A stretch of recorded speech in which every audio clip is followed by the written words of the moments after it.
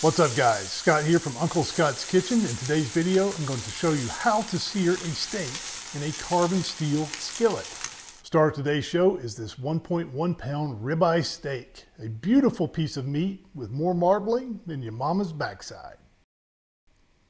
And co-starring this guy, this is a Debouille Mineral B carbon steel skillet. I'm actually doing a full in-depth review of this skillet, and this steak is one of the cooking tests.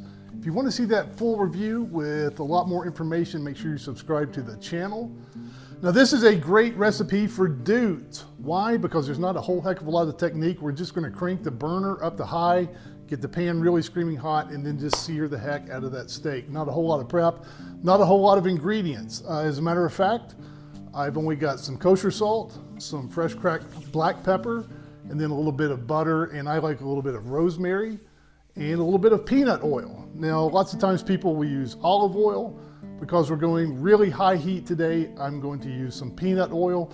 Should have 100, 150 degree higher smoke point than the olive oil, so it might be a little bit better for high temp searing, we'll see.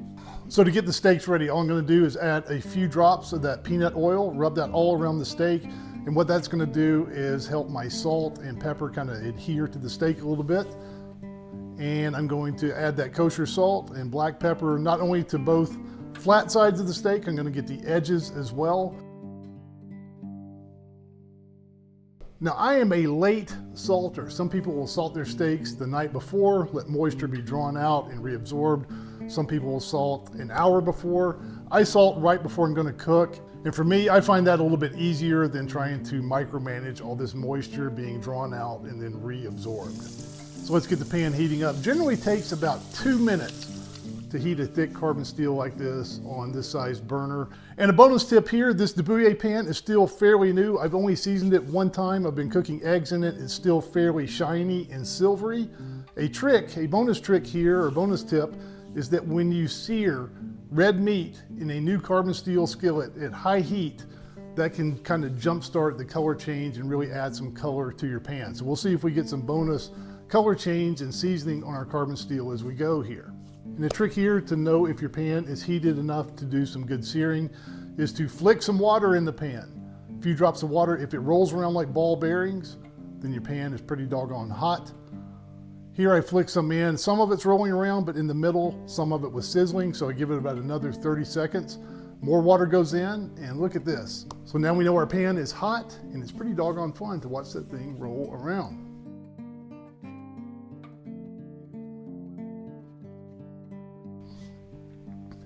In goes my oil. It starts to shimmer. I wait until I see a few wisps of smoke.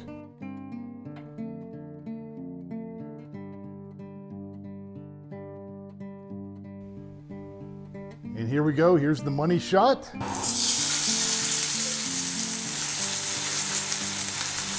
Oh, is there a better sound in the entire world? Now for a steak this size and this thick, what I do here is give it 2 minutes on that first side. And holy cow, I'm very impressed. This Debouille is doing a fantastic job at maintaining a sear. Sometimes if you put a big steak in a pan that doesn't have a lot of thermal mass, a little bit thinner pan, it will actually kind of steam. It won't be able to maintain a sear. This steak is absolutely getting a nice crust on there, and that is a beautiful sear. Turn that thing over, and another 2 minutes on the second side. And right here at about 2 minutes, I see a little flame. Now my wife happens to be out of town, and I don't want to give her the old call and say, honey, there's some good news and some bad news. The good news is I cooked a steak. The bad news is I burned down the house. No. So I went ahead and pulled that steak off. I turned the burner off. And here again, I want to illustrate that thermal mass. I put some butter in the pan, and look how much residual heat is still in that pan. It is still screaming hot. Add my rosemary. And I like a lot of rosemary. I'm a big fan of rosemary. I like a lot of rosemary on my steak. And once I've got that thing coated nicely, I'm gonna take the pan and put it in a 400 degree oven and let it finish for about 4 minutes or so for this size steak. And when I opened that oven door, the room was just filled immediately with the heavenly aroma of fresh rosemary. Really, really do love a lot of rosemary. Gonna get some butter on that guy. Gonna pull him off to a plate and let him rest for 5 minutes or so. Give me a little time to prepare my salad and un bicchiere di vino rosso. Let's slice in here and take a bite and see how we did.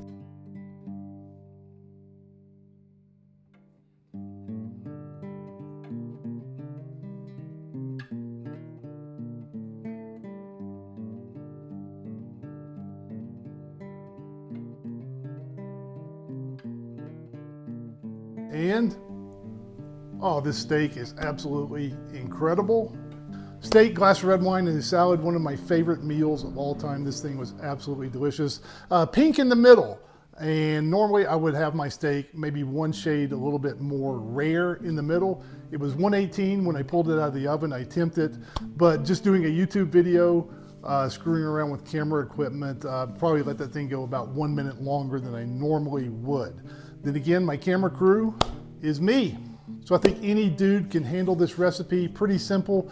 You get fantastic results. Just grab your meat, rub it with a little oil, add a little salt and pepper, crank your stove up to high, heat a carbon steel skillet up, sear the heck out of that steak in a tablespoon of peanut oil for about 2 minutes per side, depending on the thickness of the steak. Take it off the heat, add a little butter, a little rosemary, then finish that steak in a 400-degree oven for 4 or 5 minutes or so until it's done the way you like it in the middle. Now, how did the Debouillé carbon steel skillet do? I think it did fantastically. The most important thing, it had enough thermal mass. It's thick. I was worried it's a 9.5-inch pan and got a 1.1 pound steak, but it had plenty of thermal mass to produce a delicious sear on both sides. An actual sear with a little bit of crust. If you get a thinner pan and put a big steak in it, it can kind of steam sometimes. It'll cook, but it'll be more steamed than seared.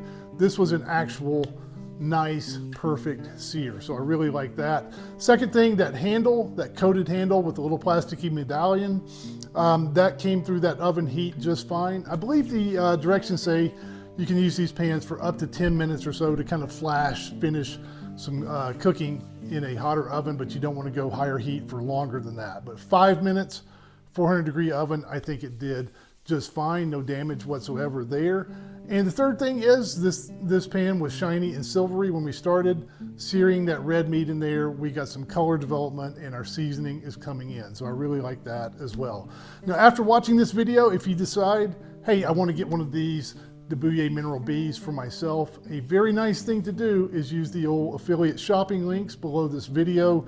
I buy all this equipment, not only the food, but the equipment and the camera stuff and the pans with my own money. And if you use the affiliate links, that helps to kind of offset that a little bit. Nice thing to do. Look somewhere on this screen for links to other videos you might enjoy. Also, make sure you're subscribed if you want to see that full in-depth review of this Debouillé skillet. Thank you for watching. We'll see you again next time on Uncle Scott's Kitchen.